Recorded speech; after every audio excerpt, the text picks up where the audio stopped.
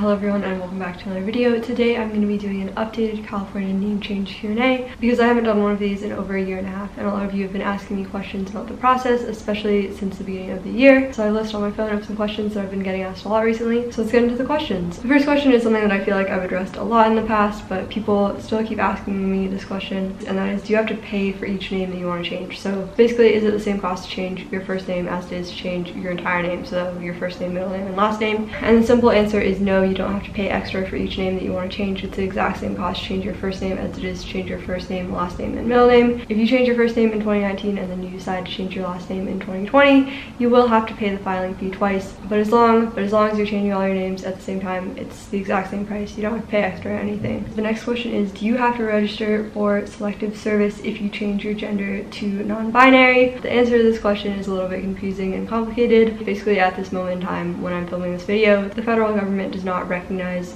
the gender non-binary. So basically, if your gender with Social Security with the federal government is male, you will have to register for selective service even if the state of California recognizes your gender as non-binary. It's a little bit complicated right now, but I feel like everything is going to get sorted out within the next few years as people start suing different states. The next question is slightly related to this one, and that is, what if I'm living in California and I change my gender to non-binary in California, but my state doesn't recognize my gender as non-binary? If your state doesn't recognize non-binary as a gender, you can still get it changed in California. You can still have it on your California ID and everything else in California, but it unfortunately won't be recognized by your home state. The best thing to do in that situation is talk to your old representatives from your home state or your representatives here in California and ask them to introduce a bill at the state, local, or federal level to make non-binary a recognized gender option. I know that a lot of people don't think that politics is important, but it actually really is in a lot of these situations. So don't underestimate the power that your reps have over these sorts of things. The next question is how I convince my parents to let me change my name if I'm under 18. I don't have any personal experience with this because I waited until I was 19. So I would suggest being patient with them and bringing it up over a longer period of time. And then if they don't like the name that you picked for yourself, maybe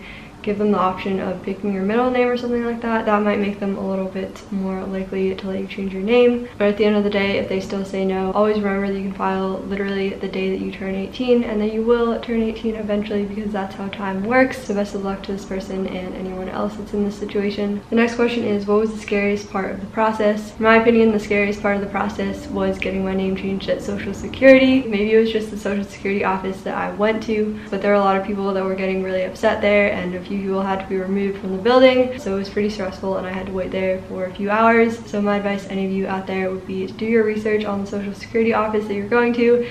Make sure that it's one where that sort of thing isn't going to happen. The next question is, where should I publish my name change so that people won't find the publication and come to my hearing? I personally publish in El Observador, which is a Spanish newspaper in San Jose. But for any of you that aren't in San Jose, I would suggest looking for a newspaper that's really small, that's not published online, and that's maybe published in a different language. Because if it's not online, people will probably have a much more difficult time finding it. But even if someone does oppose, I feel like the judge would probably still grant your name change if you had a good enough reason. But the next question is, do you need to change your name on your birth certificate?